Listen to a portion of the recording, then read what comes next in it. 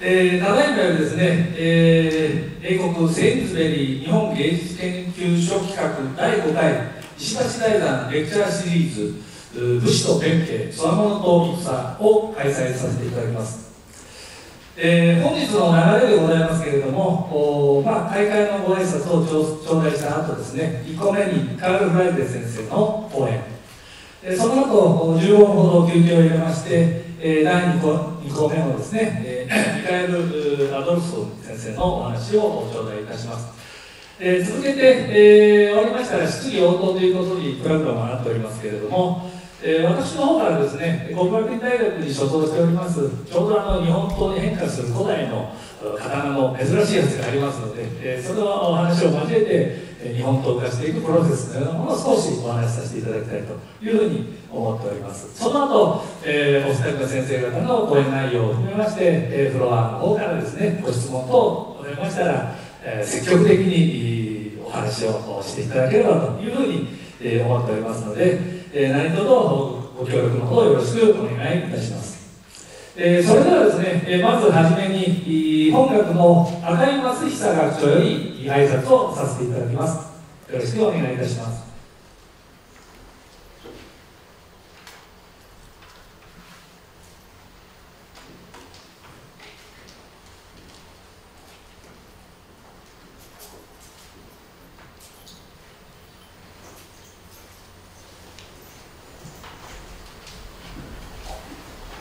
皆様こんにちは。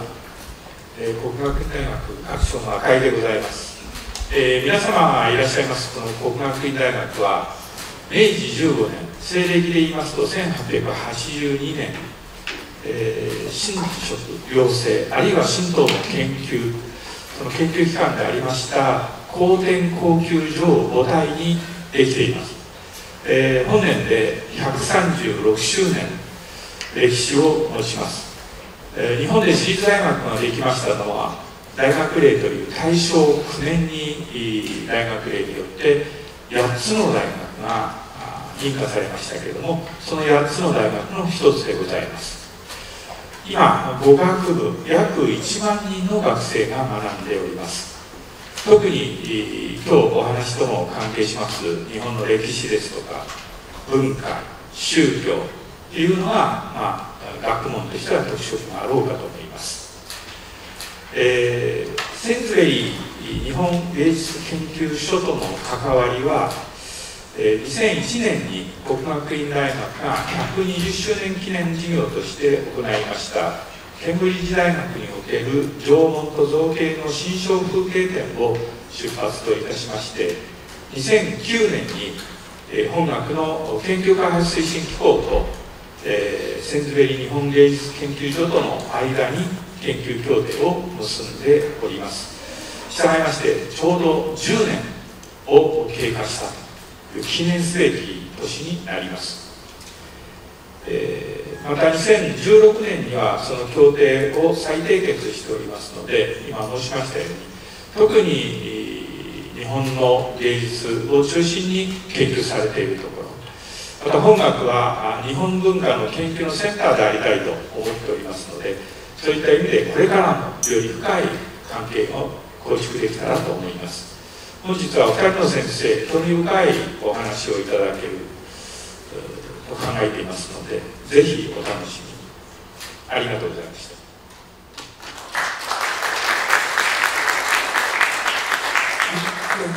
ありがとうございました。それでは続きまして、イーストアングリア大学学長のデビッド・リチャードソン先生よりご挨拶を賜ります。先生、よろしくお願いいたします。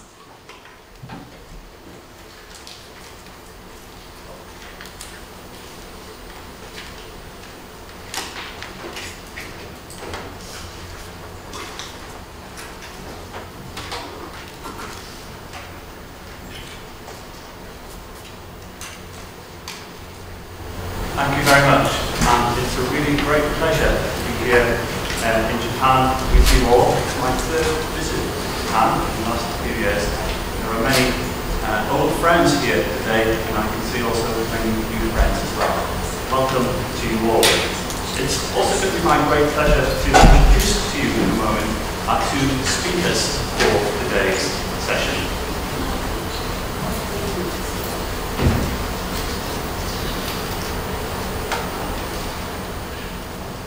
it's going to be my great pleasure to introduce today's speakers in a moment. But before I do so, I'd like to take a few moments to thank, on behalf of the Sainsbury Institute, the Ishibashi Foundation. Because without the Ishibashi Foundation, it really would not be possible for these lectures to take place. And of course, this is the 5th Ishibashi Foundation lecture series. So thank you very much to the Ishibashi Foundation. I also want to offer my sincere thanks to our hosts here at Kokugakuin University, in particular President Akai, for being a very generous host and allowing us to make use of these wonderful facilities for 2 lectures we're going to hear. I'd also like to thank the Director of the University Museum, Director Sasu, and Professor Uchikawa, who's so kindly chairing today's event. As you just heard, the Sainsbury Institute does have a very special relationship with this wonderful university and with the museum within it. And so, again, it's a great honour to be here to continue to further that deep relationship. Now, over the past 5 years, the Ishibashi Foundation Lecture Series has become very much one of the flagship events for the Sainsbury Institute, and one of the flagship events that we come here to host in Japan. It began in 2014 with talks on the interplay between art and craft in Japan, and also that interplay between art and craft in both the UK and Japan across our 2 countries. The lectures have explored a range of topics, including archaeology, gardens, and the culture of tea. And I think this wide range of themes is very indicative of the breadth of scholarship that's undertaken by the Sainsbury Institute. And it's very much the Institute's mission to foster research into all forms of Japanese arts and cultures, and also to bring aspects of science into that as well. And that's why I'm very proud to be chair of the Sainsbury Institute.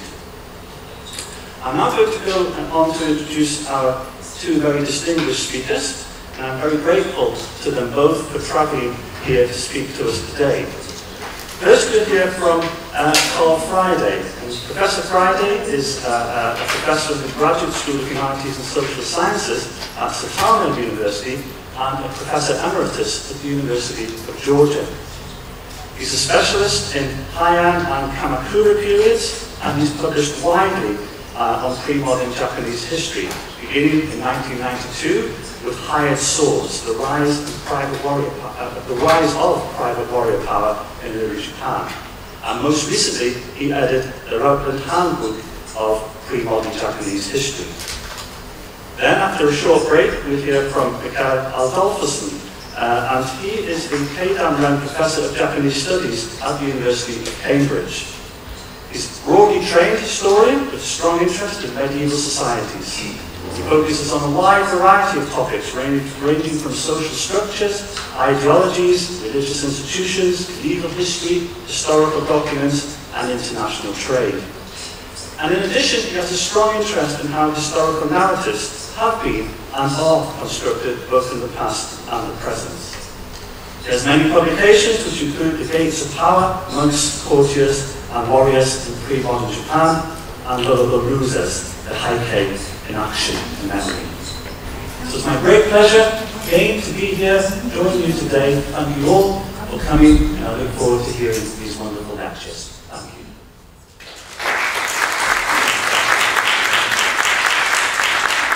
先生、ありがとうございました。それではですね、第1項目でございます。カール・フライデル先生より刀剣探索合戦少女と題してお話を賜ります。先生、よろしくお願いいたします。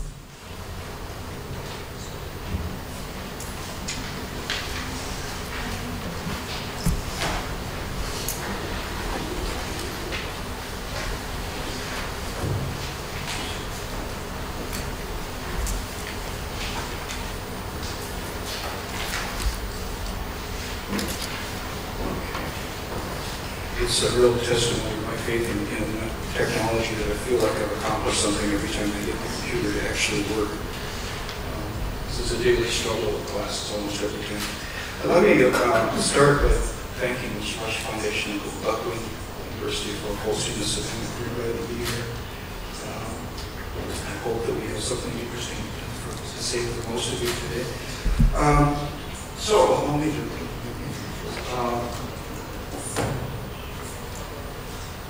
the Bushi, or in more popular terms, the samurai, are clearly one of the first things that people tend to think about when you go to Japan, the potent symbols, I think. And swords are almost certainly the first thing that people think of when they, both in Japan and abroad, when you think about samurai. The swords, of course, came during the early modern period, Tokugawa period, identified as the soul of the samurai, very famous expression.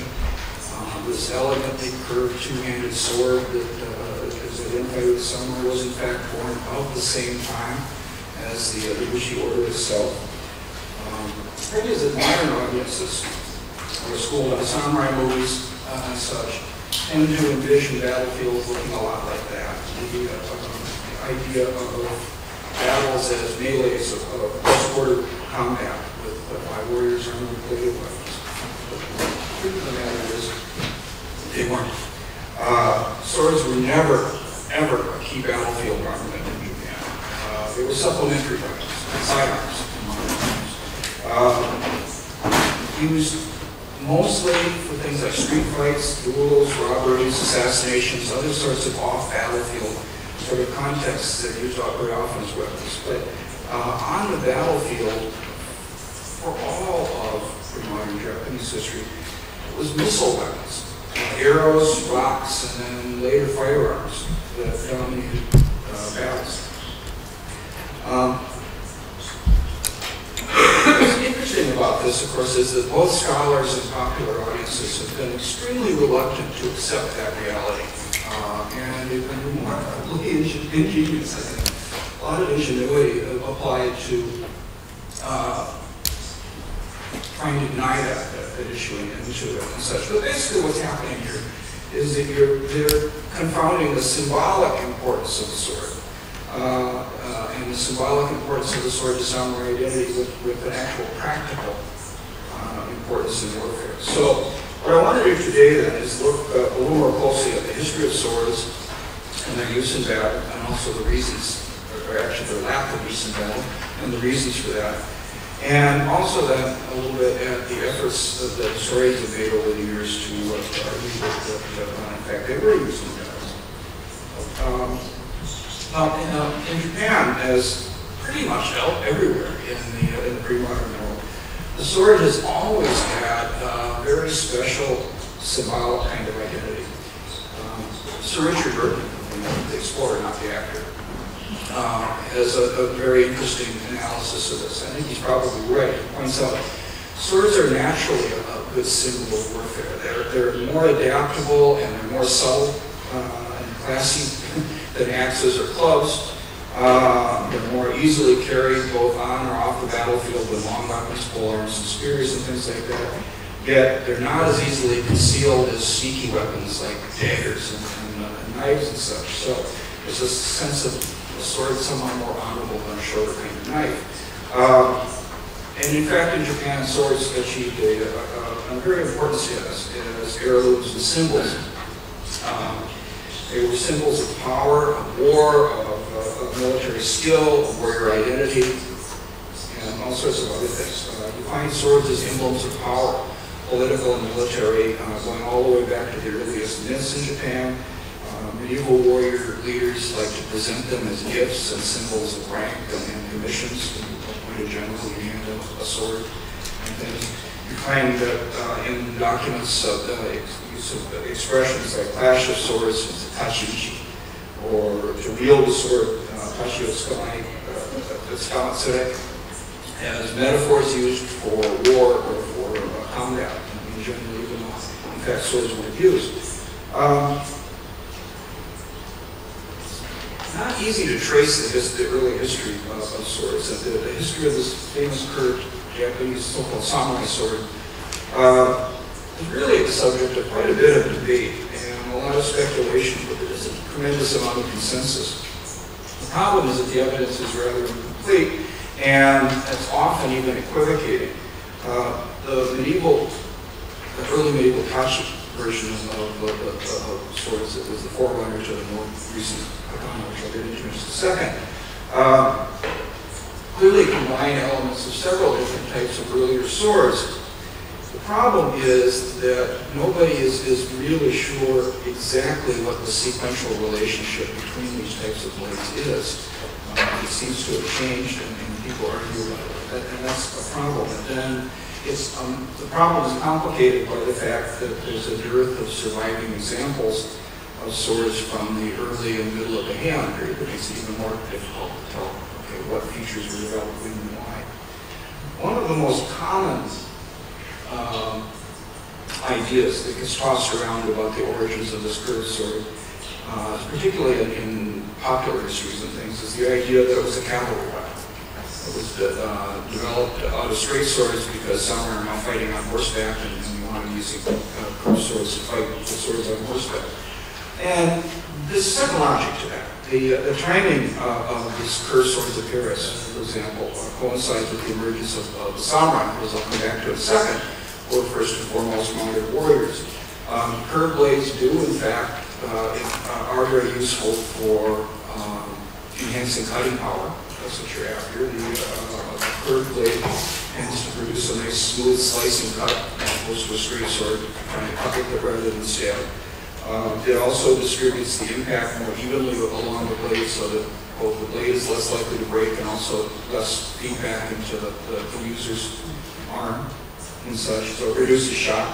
The offset hilt that you have on the early Tachi was kind of an angle to the blade. Also augments use of the sword one hand with your wrist. So it's logical.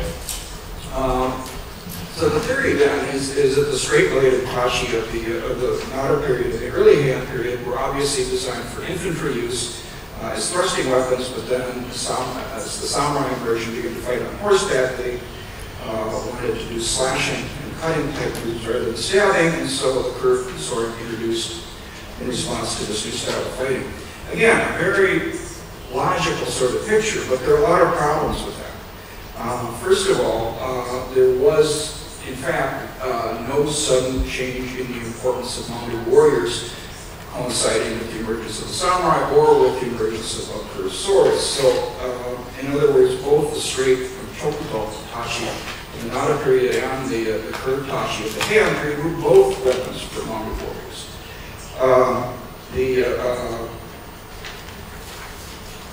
Another interesting important point here is that the advantages of the curved and the sword blade were obviously as much advantage to warriors on foot as they would have been on horseback. Cutting is cutting, so it really doesn't make that much difference. And even more importantly, there's not a single example, not one, in any source written before the middle of the Kamakura period that shows somebody using a sword from horseback. It just doesn't happen. I mean, presumably it must have happened once in a while, but there's no record of it, so it certainly wasn't happening frequently. And in Kamakura, warriors used their swords in civilian-type settings, in street fights and things like that, sometimes in battle when they were unhorsed or otherwise forced to fight on foot, but virtually never from horseback, apparently. And so the upshot here is that both the straight blades, the chokuto, and the curved Tachi were both weapons for swordsmen. They were, in other words, both were cavalrymen's weapons, but neither were designed to be cavalry weapons per se. Heian warriors also, of course, carried a second blade at the time called the katana. The katana of early times was the equivalent of what in the later medieval and early modern periods is known as the wakizashi, and it is a short blade that is carried thrust through the belt. It was used for grappling and in close combat of various sorts, also for removing heads after battles. And then you get a new type of longsword appearing around the turn of the 12th century called the Uchikawa, or sometimes the Tsuba katana. And as those names suggest, it was simply katana with a tsuba, or sword guard, hand guard, much like the longer Tachi, and used primarily for cutting rather than stabbing, as Tachi were also designed to do. but they were carried like a shorter katana that is thrust through the belt rather than hung on a sling carried at your side. They were also quite a bit longer than the early katana, but a few centimeters shorter than most tachi. Of course, again, we don't know exactly the origins of these things, but it's likely that they came into being primarily as a kind of poor man's tachi. They're cheaper to make. There are a couple of interesting sources that list prices and sales that suggest that tachi are much more expensive. You also see them in the sources being carried mostly by low-ranking people, messengers and monks, low-rank personnel attached to the various police agencies like the Keiichi show and things like that. Children carrying Uchikawa as well. So from about the end of the 14th century, or more or less, Uchikawa began to replace tachi as the sort of preference carried by Japanese warriors both on and off the battlefield. This change might very well have been basically a matter of convenience. Shorter weapon carried in the belt is simply more convenient to carry around than a longer one carried on a sling. It's a much more stable way to carry a weapon, much more convenient if you're carrying a sword in everyday clothing, which warriors were beginning to do more frequently at the end of the 13th century. And it also tends to keep what's essentially a sidearm out of the way better in battle than having it on a sling, because again, it doesn't move around as much.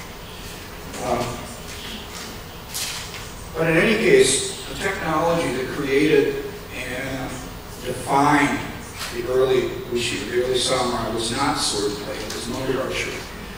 Particularly a rather interesting, peculiar form of light cavalry tactics. Warriors moving around one another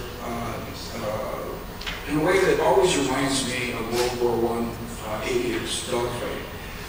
Horsemen circling one another in small groups and shooting as individuals or in small groups shooting at one another.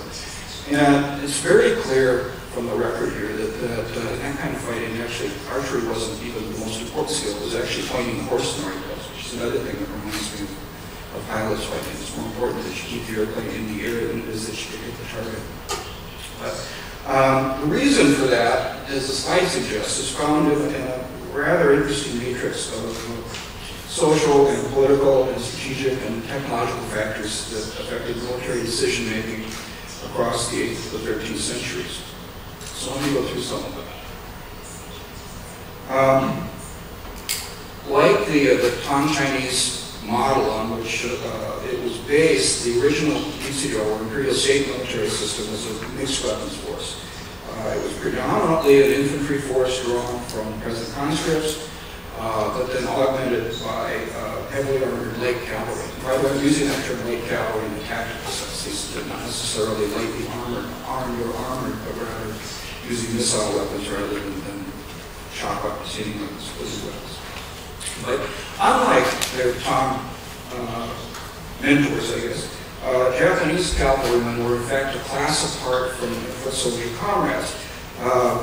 There are, of course, obvious logistical difficulties involved in trying to train a drafty, a conscript soldier to fight from horseback, and especially when you're fighting from horseback with a bow and arrow. If you ever try shooting a bow and arrow or sitting on a horse, you know just how difficult that would be, and put those two together, and it's even more difficult.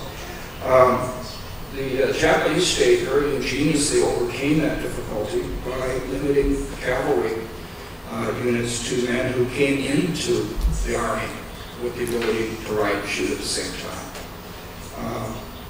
People who acquired the basic skills of mounted archery on their own. And the effect there is very similar to what you would have if a modern Air Force decided it's too expensive to train pilots in basic aviation, so we're only going to hire pilots who come in with basic aviation skills. You have to know how to fly a private plane, Piper Cub or something, and then we'll train you to fly warplanes, but we're not going to teach you about basic pilotship. You get exactly the same sort of result from that. Then the pilots are only going to be middle class and wealthy people. And The same thing happens in Japan. The cavalry is limited to provincial elites and the wealthy, only people that have horses at home. Obviously don't learn to ride and shoot, borrowing a rich neighbor's horse. Horsemanship didn't really spread among the general cultivating population until much, much later in Japanese history. So one possibly unintended result of this was that the Ichijo system essentially institutionalized an image of mounted archery as the elite way to fight, and the style of combat that should be favored by elites. Mounted archery becomes the highbrow way to fight. And so from the mid-8th century, the court then began restructuring its armed forces in response to changing military needs, and which by that point no longer centered on things that were really military so much as policing, control of bandits and other kinds of police functions. And that called not for large infantry units that made up the bulk of the Ichijo military system, which was designed primarily to ward off an invasion from China. He called instead for small, very mobile squads that could be assembled quickly and set off to pursue raiding bandits with a minimum of delay. And so the court begins from the mid to late 700s onward, focusing its attention on developing units of this sort. And with the result then, the prominence and tactical importance of mounted archery expanded exponentially. And it was this process then that led to the emergence of Bushi. So in other words, again, samurai come into being as mounted archers, not as swordsmen. And they identify themselves by, throughout the early medieval period at least, as mounted archers. Terms like Kyuba no Ichi, the way of the horse and bull, or Kyusen no Ichi, sometimes Yuya no Ichi, the way of the bow and arrow. You don't see them thinking of themselves as swordsmen until much, much later. There are also, of course, a number of other things about the circumstances of warriors and the nature of warfare during the Han period that served to reinforce this initial primacy of mounted archery. Maybe the most important of which was the strategic and tactical demands of the period.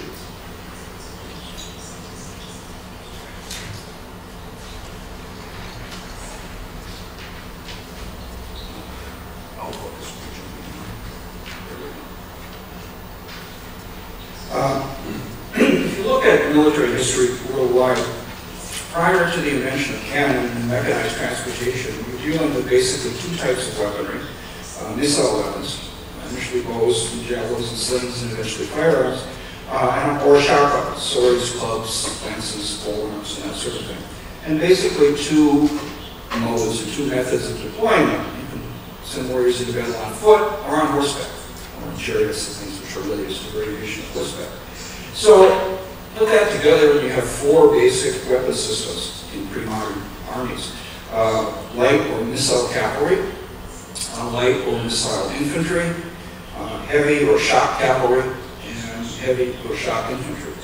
And at the tactical level, that is on the level of people actually fighting one another, the superiority of any one of those systems was a function of purpose and circumstance. Mounted troops, of course, have the advantage of speed and mobility for running away or chasing people down. Infantry has the ability to stand close together and to cooperate with one another well. Missile using soldiers, whether they're on horseback or on foot, have the ability to kill at a distance, which means that they can basically stand out of range and attack blade-wielding enemies at pretty much with impunity. And of course, shock weapon troops have the advantage of, once you do get in close, of being overwhelmingly more dangerous than somebody trying to shoot an arrow at you from 2 or 3 meters away when you're shocking at it with a sword. This is actually true, by the way, in modern stuff too. I've helped over the years a couple of times with police demonstrations that a knife is a much more dangerous weapon at close quarters than a gun is. One of the things that's very difficult to teach cops to stay out of the way. Don't depend on a gun if the guy's got a knife.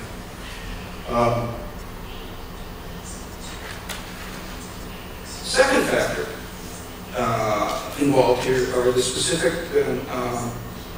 strategic needs and tactical needs of the Heian period. This is a period when, again, of course, the formative period for the samurai. No foreign enemies. Japanese warriors mainly fighting with one another, and campaigns were mainly about either tracking down lawbreakers as commissioned agents of the state or fighting over personal grudges. In either case, the strategic focus of the campaign was always about an individual. It's about capturing or killing one person or one group of people. Never the control of territory. A warrior's control of land and title over lands at that period, the Heian period, was still very much subject to confirmation and approval of central authority. Capture of land would have been about almost as meaningless in the context of the Heian period as it would be today. My next door neighbor is about 84. I'm pretty sure if I wanted to, I could take him. So if I wanted to take over his backyard, I don't think he could stop me himself, but it wouldn't do me any good, obviously, because it doesn't, taking it away from him physically isn't the same thing as having the right to legally use it, and that's exactly true for the Heian period as well. You simply can't capture land and hold it, so nobody tried. In that kind of context, then, there are clear tactical advantages to missile cavalry over the other options that would have been available to warriors in early medieval Japan. Infantry is not very useful if you're trying to chase somebody, to run down an enemy who doesn't want to stand and fight. It's also not very useful if you're the guy who's being chased or you're trying to run away. You're much better off on horseback. And of course, with enough room to maneuver, mounted archers can almost always defeat shock cavalry or infantry in attack, and usually avoid being attacked by light infantry, that is, by falling on foot. The political structure and the composition of armies is another factor involved here that determines the tactical options available. Heian and Kamakura era armies were temporary, irregular assemblages that were put together for the duration of particular campaigns, mostly, unable to train together then extensively, and so they were not then responsive to large-scale command and control. Commanders, when they needed to assemble the forces that they required through very interesting and convoluted, complex private military networks. Warriors were called up in teams usually, not just as individuals that were brought with them, followers and allies, which is to say armies that were made up of smaller components, which were in turn often made up of even smaller components. And these monadic organizations did in fact live and train in close proximity to one another. So they were able to fight and train together regularly and were in a position to cooperate and coordinate on the battlefield. So as a consequence, warriors of this period didn't attempt large-scale tactical maneuver.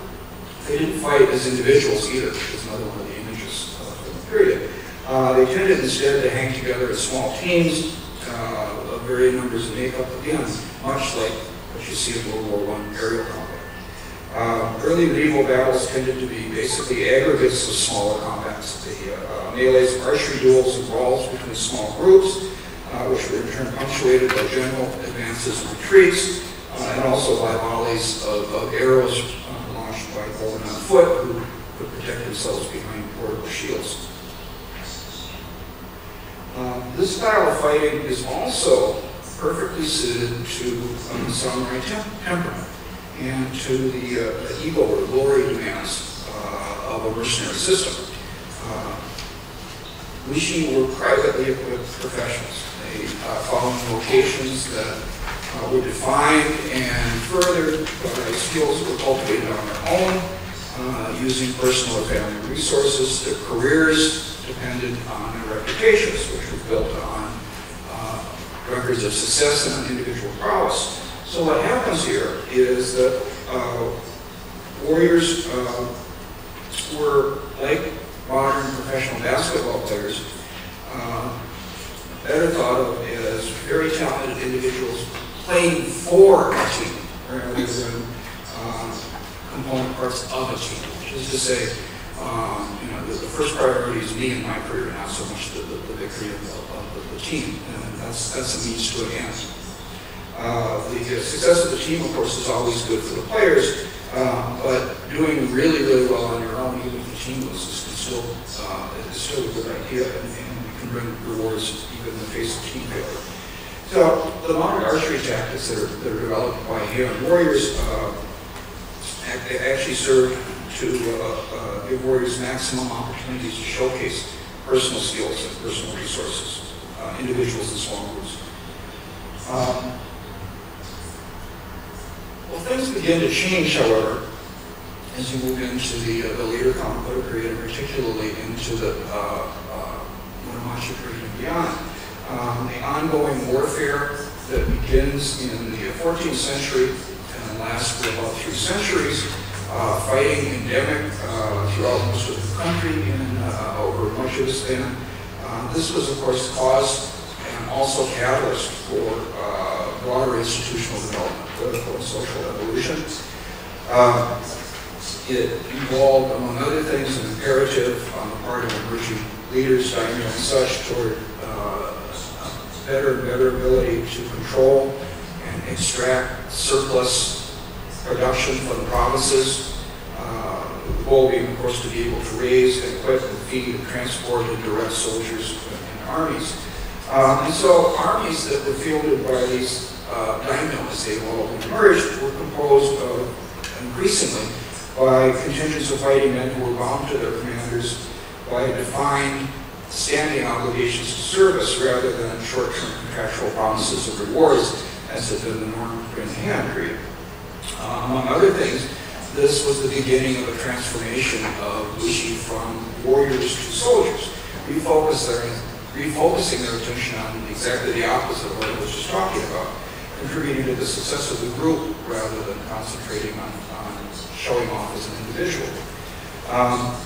These changes also enabled daimyo to build and maintain semi-permanent armies that were potentially capable of functioning as cohesive units on the battlefield, which led in turn to an almost accidental discovery that well-disciplined infantrymen can actually stand their ground quite well against mounted archers.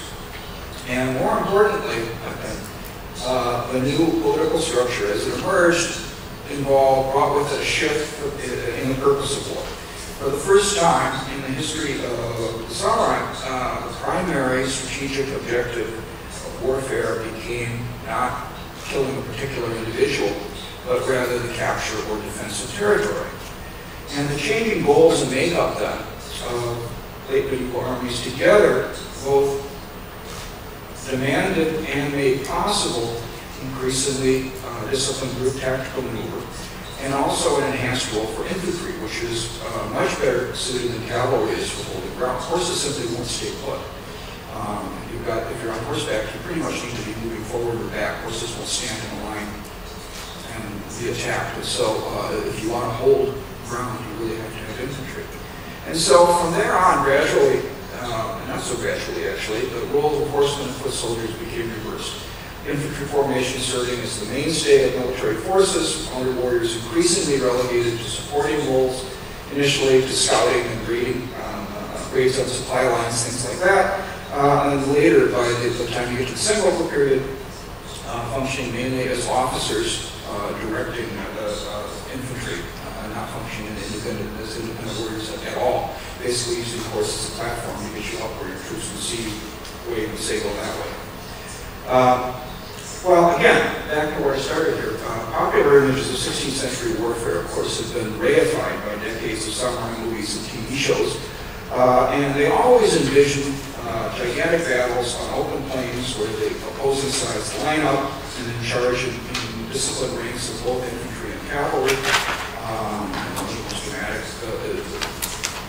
versions of that, of course, is the Kangemusha movies of the scene at the end of the Takeda cavalry warring at Nagashino. And then when they close, they battle at one another with swords and other close range weapons. The problem is that research, not even recent scholarship anymore, this is already coming from the 30-year-old scholarship coming on, refutes most of those ideas and indicates very clearly that missile weaponry dominated battles throughout the Meiji period. Swords never became primary battlefield armament. They were always supplementary weapons. And again, scholars and popular audiences have both been remarkably reluctant to accept that reality. Historians have been amazingly creative and dedicated in efforts to identify a point at which samurai shifted from being archers on horseback to swordsmen on foot. There are three hypotheses that primarily dominate that discussion, and none of them stands very well to scrutiny, unfortunately. In the early 1960s, Ishibashi and a handful of others began to argue that the Benkei War of the 1180s, the conflict that introduced the shogunate, marked an important turning point in battlefield tactics. They were basing their analyses primarily on descriptions of battle and literary accounts like Keikei Monogatari, and argued that while late 12th century warriors did continue to fight as individuals on horseback, they were no longer engaged in the kind of galloping archery duels that their forebears had preferred. And instead, we're now fighting at close range with swords and even wrestling on horseback. And then sometimes taking an opponent to the ground and finishing them off with a dagger of some sort.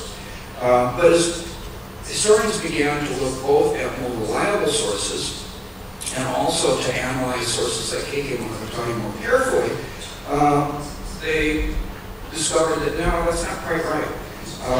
Tactics like swordplay and grappling from horseback might have occurred in some large battles, but they certainly did not replace modern archery as the main tactic. One of the interesting things that comes out of looking more carefully at Heike is that all of the incidents that Ishii and his fellows were citing about warriors grappling or bashing each other with swords on horseback all occurred at the very end of battles, at a point when presumably warriors were out of arrows. So if they could have all, okay, I don't have any arrows left, so what do I do at this point? Otherwise, you can see this very clearly, certain warriors simply did not use swords if they had a choice. Basically using swords only when they couldn't use their bow, and not even doing that if they had a choice. Genpei and Kamakura warriors were still, by preference and for very good reason, first and foremost warriors on horseback. The Asuma Kagami, which is a particularly useful text for looking at some of this, because among other things, it's the Kamakura regime's didactic history of itself, and so he's been expected not to cast his own warriors in bad light when it describes what they're doing. But it makes this point very explicitly in an entry from 1180. It says, well, Makano Kagehisa and his retainers camped in the hills north of Mount Fuji. Rats gnawed on and ruined over 100 of their bowstrings. At this inopportune time, the enemy attacked. The bowstrings severed, Kagehisa and his men unsheathed and brandished their swords, but they could not thus contend against arrows and stones. Kagehisa cast away his pride and fled like lightning. Again, this is Kamakura regime describing its own man, so it certainly is not wouldn't have put that in there if they thought this was a dishonorable or undesirable thing to do. And in fact, you can say that's very smart. It's very clear when you look at a number of things in sources that modern archers continue to take the forefront in Benkei war battles, and they also feature prominently in later Kamakura conflicts, including the Ocean Campaign in the north, the Wada Rebellion, the Joki War, and other things. Now, none of that is really very surprising if you stop to think about it a little bit, particularly when you start to consider how poorly suited Japanese swords and early armor were to fighting with swords, particularly from horseback. To begin with, it would not have been any kind of easy job to get into sword range if your opponent has a bow, as we talked about before. And cutting or stabbing through the very heavy Oyoroi armor that dominated the period with a slender tachi would have been very, very difficult as well. So would hitting an opponent hard enough to knock him off his horse in any way. Particularly given that Oyoroi is not symmetrical and is very loose, so it tends to move around. And a swordsman swinging back and forth trying to do what you see in the samurai movies would probably have his armor going one way while he's going the other, and he's going to end up on his face. And of course, simply knocking the opponent off his horse or let alone grabbing him and intentionally dragging him off his horse, the way that Ishii described it, would not, of course, have ended the fight.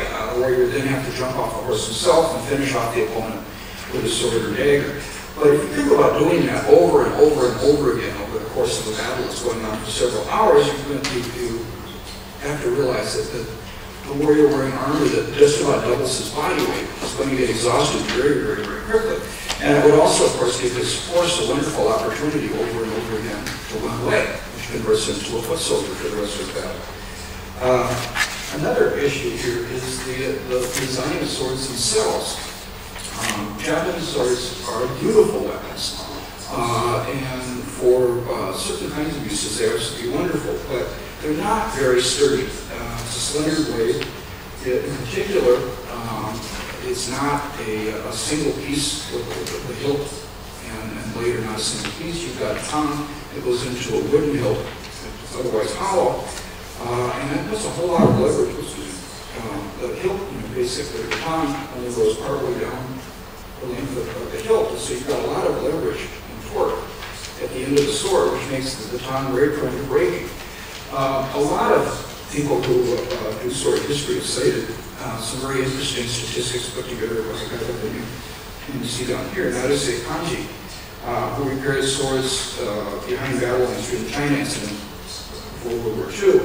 Out of the 2,000 some blades that Naruse talks about working on, he reports that 60% of the damage that he had to deal with were problems with the tsuka. Tsuka would just break, the wrapping would tear or unravel, the meikuji peg that holds the hilt on the tongue would break. I've actually had that happen to me. I have a hole in the wall of an apartment that I rented when I was in graduate school, but fortunately there was somebody standing between me and the wall and the peg broke.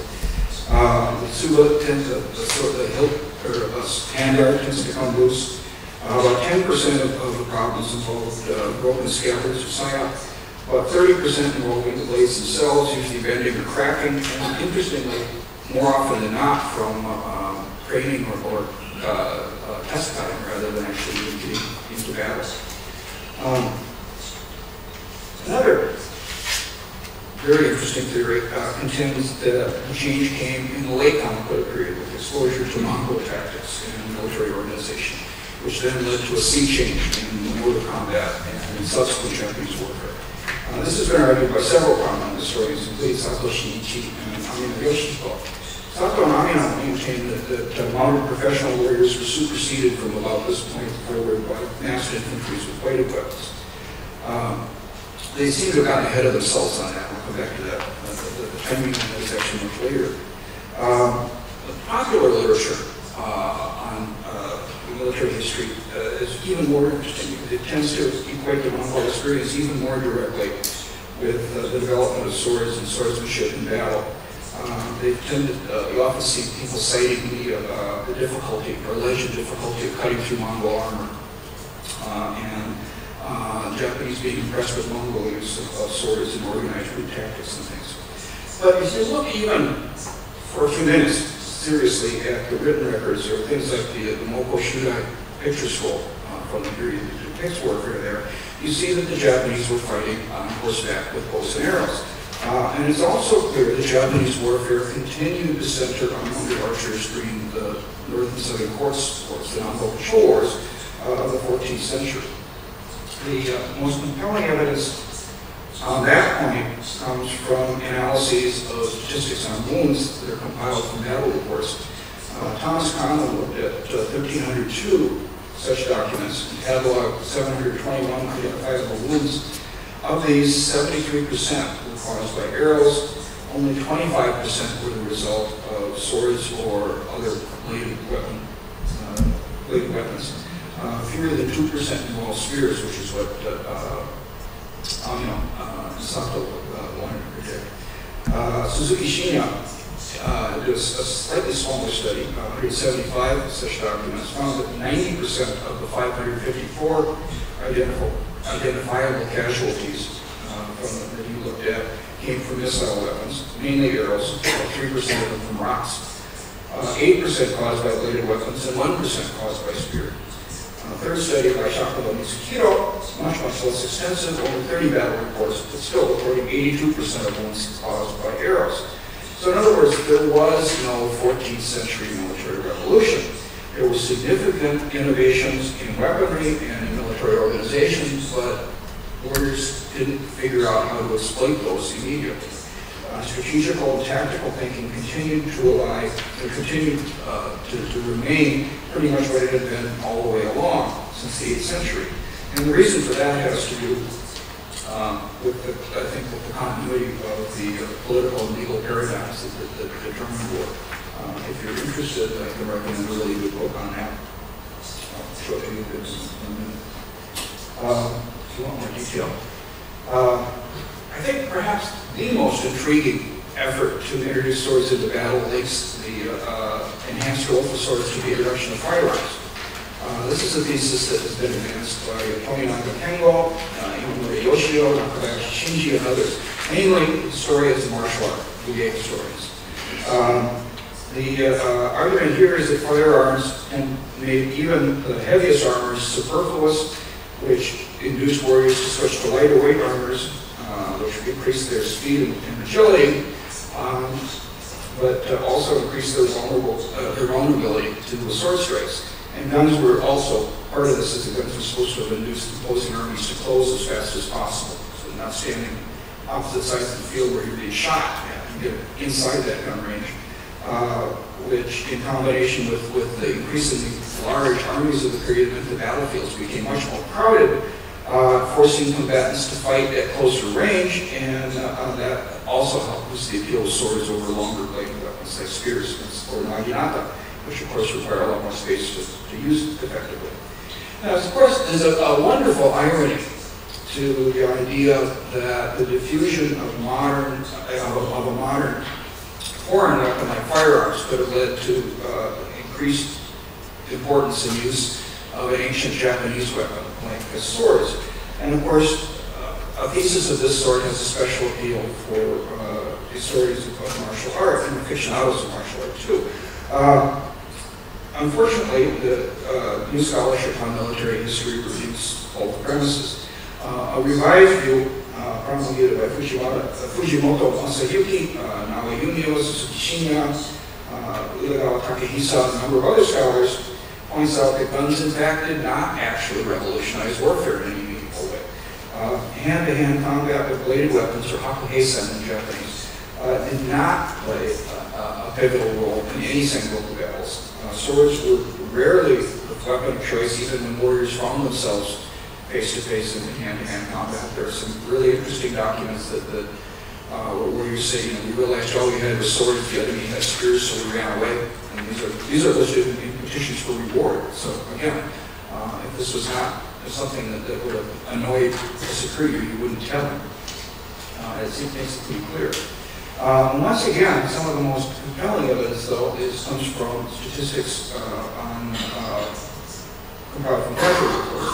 Suzuki found that of 620 battle wounds recorded in documents that he examined for the period of 1501 to 1560, that is, before the introduction of firearms, 380 were caused by arrows, 133 were by spears, 100 were by stones, and only 21 were caused by swords.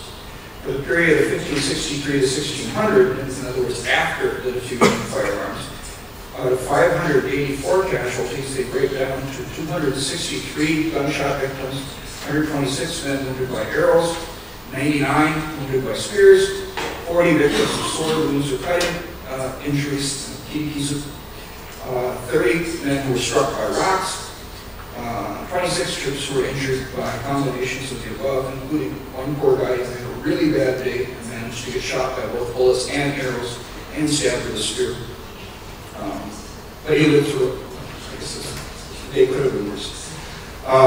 Similarly, Thomas Conlon analyzed 1,291 casualty reports from the 15th and 16th centuries and discovered that out of those 179 deaths for which no cause was reported, 439 arrow wounds, 343 gunshot wounds, 192 spear wounds, 79 injuries by stones and 50 sword cuts. In other words, both studies roughly agreed that missile weapons, bullets, arrows, and rocks, accounted for about 75% of the casualties reported during the pre-firearm era, and 73% of the casualties occurring after the popularization of guns. Sword wounds, by contrast, amounted to just 5% of the casualties from both periods. Another interesting place to look for information on this problem is the texts that are written by Kokugakuin military science schools, Gunbaku schools. None of these ignore the sword entirely, but none of them pay much attention to it either. Clearly, the Gunbaku scholars are not thinking in terms of sword use either. And in fact, hand-to-hand combat, Hakuheisen itself was a very, very small part of combat and had very little effect on the outcome. Focus of tactical weapon, thinking rather, was always on missile weapons. When Sengoku warriors did have to fight at close range, they much preferred to use spears. Simply no evidence that there were large numbers of medieval warriors late or otherwise who felt that they were well armed with just a sword. It was always a tactical weapon. There are, again, numerous examples in the sources of troops armed only with swords saying, no, and leaving. There are no examples of warriors bragging about we weren't going with swords, but we decided to stay and make a stand, unless, of course, they had no choice in extreme desperation. So, to wrap this up, we're running out of time here. The modern image of samurai warfare, or any period, tends to be one of battles centered on sword fights. Battles tend to be thought of as collections of individual sword fights, but this is actually a phantom image that really isn't all that old. At best, it goes back really to the Edo period. And the prominence of the sword is in part probably a product of fading memories of actual battles. If you move 2 generations into things, the fact that swords were the defining weapon for samurai status during the period, it's the badge of rank and such. Also, of course, they're the weapons that the samurai are going to be using in duels and civil disturbances and things, assassinations and such. So we begin to think maybe we use them on the battlefield as well. This Hakuheisen image actually was very interestingly, dramatically expanded during the Meiji period by Imperial Army historians who were, among other things, trying to create an ideology of Japanese history of hand-to-hand fighting that will part of that very famous effort to say that Westerners have technology, but we're tougher. We have Yamato Damishi and spirit, and that will overcome. We have all of this experience with bladed weapons. Which, of course, is actually a little strange because you realize that Western knights and such also fought with bladed weapons. But that aside. The reality is the principal weapons of classical and medieval Bushi were in fact most advanced. Suggestions for further reading?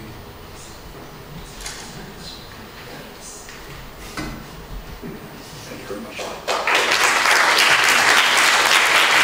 そうですね、貴重なお話、本当にありがとうございました。古代からの軍事史、弓矢を中心とした兵法、そしてさらに中世における合戦の在り方、目的といったものを明らかにされた上で、合戦における刀剣というものの役割が私たちの想像する以上にですね、低かったということを南北朝期から戦国期のですね、具体的な統計資料等からですね、ご説明いただきました。なかなか聞くことのできないお話だったかと思います。本当にありがとうございました。早いんですけれども、ここで、少し休憩取りたいと思います。